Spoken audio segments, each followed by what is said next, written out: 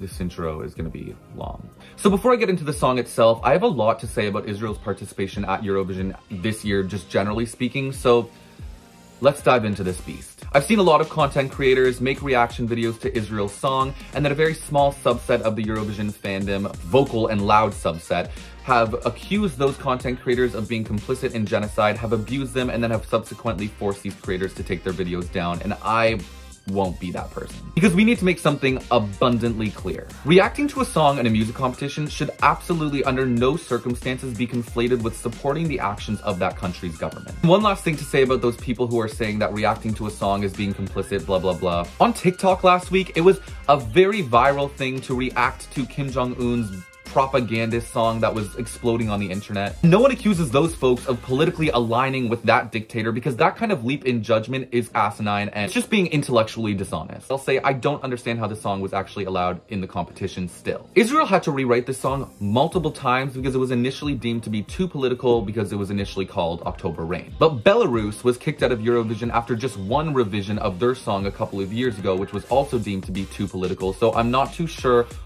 why Belarus got one chance when Israel somehow managed to get multiple. The same rules should apply to all countries, plain and simple. We can all get on board with that. Anyway, free the hostages, ceasefire now. We should be able to say both of those things. It should not be controversial whatsoever. And yeah, that's my rant, but I had to get that off my chest. So now, let's react to Israel's entry. Very, very dramatic start. It's very visually arresting too. It grabs your attention, that's for sure. Now, you could already see some fog come up, and I don't know how I feel about that decision because I am so paranoid that someone's gonna run on stage, and if they do, it might not be visible. This girl also, I mean, you could hear things happening in the crowd, and there was an interview that she did where she basically said she's gonna be completely unfazed about whatever happens. She's prepared for anything, and honestly, she's risking her life. She's freaking braver than I could ever be. This is stunning. I absolutely love this visual right now. Her voice is beyond. Probably one of the top 3 voices in the competition this year, and she's one of few artists where the live sounds better than the studio. Oh, they're not punching the air anymore. Oh, I'm so happy about that. That made me so mad. There was a part in the rehearsals where they were punching the air and it completely detached me from the emotion of this song.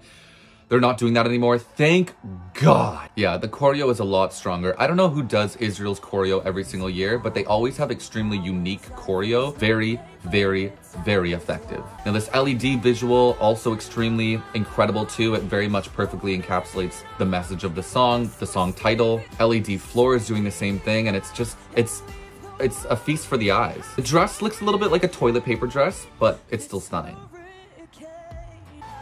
This girl can hit any note. She sings flawlessly with so much ease because it looks like she's not struggling whatsoever. And I also like how the LED goes from the pretty blues and whites into this hopeful orange light as well. I mean, you could hear the chanting in the crowd, and what's astounding to me is that she just looks so unfazed by this. Like, I would be crying on stage for the whole 3 minutes.